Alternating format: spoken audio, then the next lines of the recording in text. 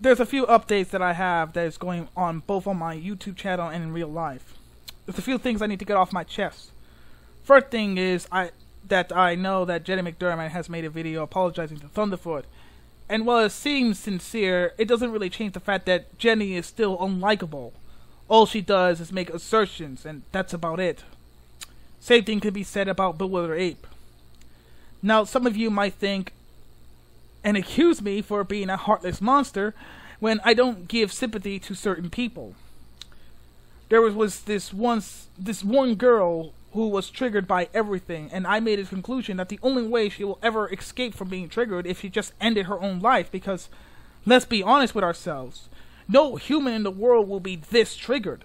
It is nearly impossible to not trigger this woman. I have no sympathy for people who are completely unlikable. This is how sympathy works. If you don't like this person, how can you be sympathetic? If his or her personality pretty much sucks the fun out of everything, or just really annoys you, how can you feel sympathy when something bad happens to them? I'm not going to say that he or she deserves it, but I'm saying that I should not care. It doesn't mean that I'm in favor of rape, murder, or theft, but there are things that people do that makes it hard to sympathize with. If they ended their own life, I'm not going to cry over it. At most I will say, sorry for your loss, but I gotta get going. And let's face the facts that Anita Sarkeesian wasn't very sympathetic towards Richard Dawkins' death, and the fact that you guys are aiming for me is quite hypocritical. If it's okay for Anita to be hateful towards someone's death, why should I care about someone that I don't like ending their life, or someone bad happens to them? Another thing is that there's going to be a YouTube video that's going to be uploaded on the Oz channel. The reason why I'm doing this is because I feel like people like myself should be able to collaborate with other YouTubers. In that sense, I will be promoting Oz at the same time Oz will be promoting me. His viewers will see my content and will make the decision on whether or not it is worthy to subscribe to my channel. If more people promoted each other, then we would have a network where smaller YouTubers can come in and promote themselves, if their content is good enough. I will link in the description to the Oz channel so you can check them out. I will try to collaborate with channels that are bigger than myself because I want people to like what I'm doing. Now there is a few videos that I'm also going to work on. First, it will be a video based on Josh Fernstein.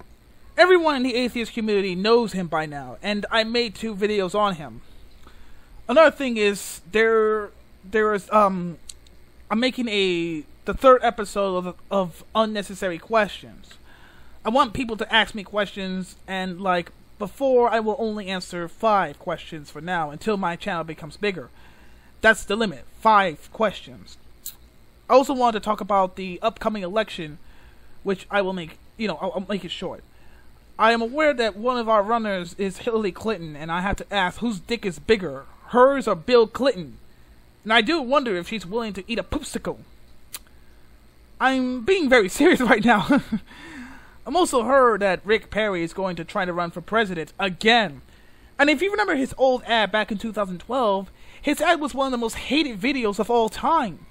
And I made a video way back a long time ago about Rick Perry. It was one of the most controversial videos of all time, and it's still on YouTube. You can, look in the video yourself. And I see what Rick Perry has said in his campaign. He believes that the government has lost its connection to God, and he's there to fix that. I doubt that Rick Perry is going to be any better than Hillary. And I don't like Hillary Clinton, not because she's a woman. It has nothing to do with her gender. Okay? So, quit accusing me for being a sexist. Ugh. It has everything to do with the fact, with her past.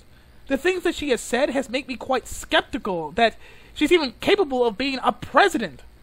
The same thing can be said about Rick Perry. I'm going to have to pick the lesser of 2 evils. So I'm voting for whoever's the least worst president. I am also going to see a few people. Just hang out with them. One of them is a nice lady I met at the library. She's very spiritual. It's kind of hard to explain, but try to imagine someone who's very spiritual or religious without the religion. She believes that Christianity and other religions is a cult. What a cult does is basically take away your freedom to think for yourself. Let someone think for you. I'm looking at you feminists. You know, you feminists do this all the time with other people. She's a very nice person, and she's also a YouTuber. I will not reveal her yet, but sooner or later I will. Like before, I do plan to make a video with her. You might think that she's a bit crazy, but she's very spiritual and very kind. She has no grudge against people who want to be themselves, like gays and transsexuals. I'm going to teach her a few tricks on how to render her videos faster, and then we might hang out later on. You know, play a few games as well. The person that I'm making a video response is in the description. If you know how to play the Atheist Gamer drinking game, then I would suggest you play it now. Have fun, ladies and gentlemen. I am the Atheist Gamer. Peace, the game out.